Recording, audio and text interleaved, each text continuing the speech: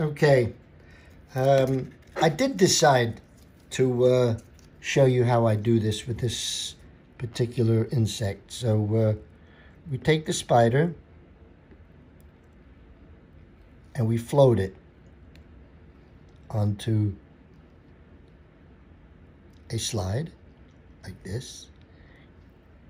Carefully remove it from the water. There we go. And then, as I had mentioned before, we can arrange the limbs to look presentable.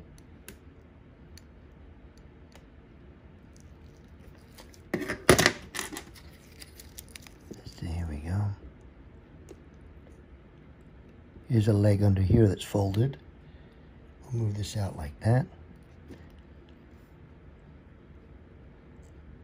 Good. That looks pretty good. That's kind of what I was getting at here. If you notice, you might be able to see it, the black things on the top there. These are actually its eyeballs. And then, of course, we have those horrible looking fangs. I can see them showing up right there. You can take the point of the syringe, the point of the needle, the bevel, just to move the, there we go, there they are. Oh, they look horrible. Yes, spiders, fascinating creatures. So, here we have a nicely prepared, let's say arranged insect.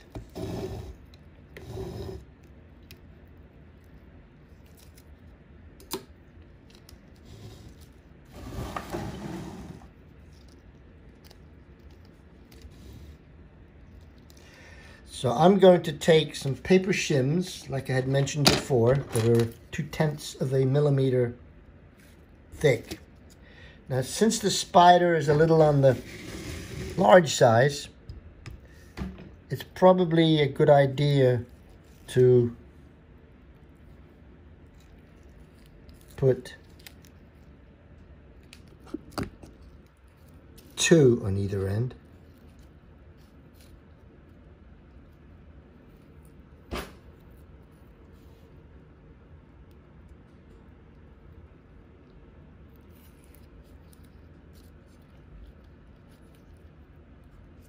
And there we go. Put one on this end.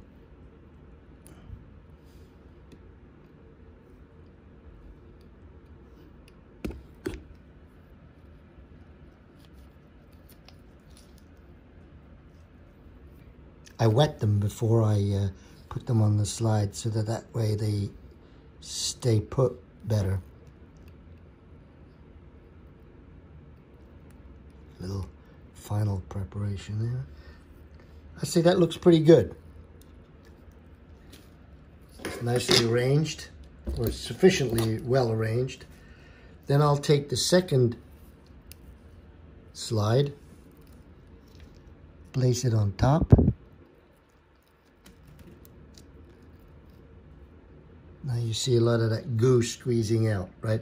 I'm going to show you how we take care of that before we do any more.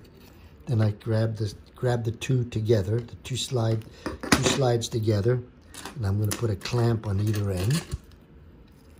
Now that's a large spider for a standard slide, but it's good enough.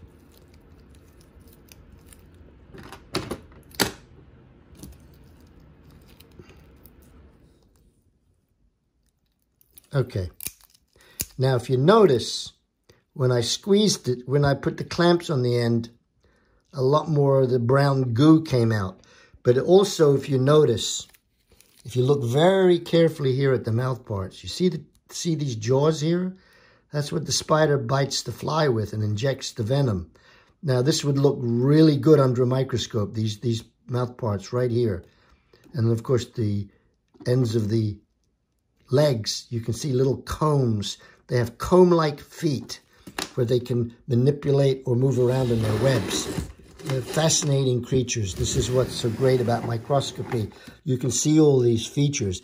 Now, if you notice the brown material that's between the slide, if I dip it in the water like this, take a syringe, my pipette there, and I can kind of flush it out. There we go. Flush it out with clear. There we go. That's, if you notice, it's getting it. There we go. It's coming out. You see that? So, yeah.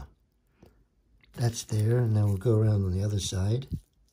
This is going to be a good one, actually. I'm glad I did this, because the mouth parts show very well. Now, yes, got that. That's good. Now we try to get rid of the bubbles, but eventually the bubbles come out. I have another video on dealing with bubbles. Now, what I don't like about this is how the feet have extended, the legs have extended beyond. So I'm going to try and push them in a little bit like that. Because once you start dehydrating them, the alcohol makes the tissues a little on the hard side. So you want to make sure, okay, you want to make sure, see how that goes? I'm going to leave that because I don't want to take up too much time showing, but that's going to be a good slide. So I take that now, and I'll take the 70% alcohol.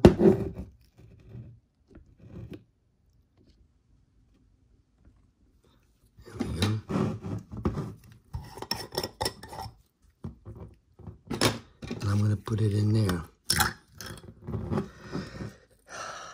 That one actually turned out better than I expected. Usually, when you're showing somebody something, it never works out quite that well. So I'm going to leave it in there for 24 hours, and then move it to the 90 and then to the 100. So, and of course, you can see inside the dish here with the water, that disgusting brown stuff there.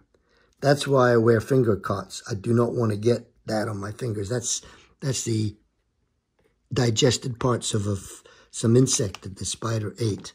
So we'll move on to the next video now. Thank you.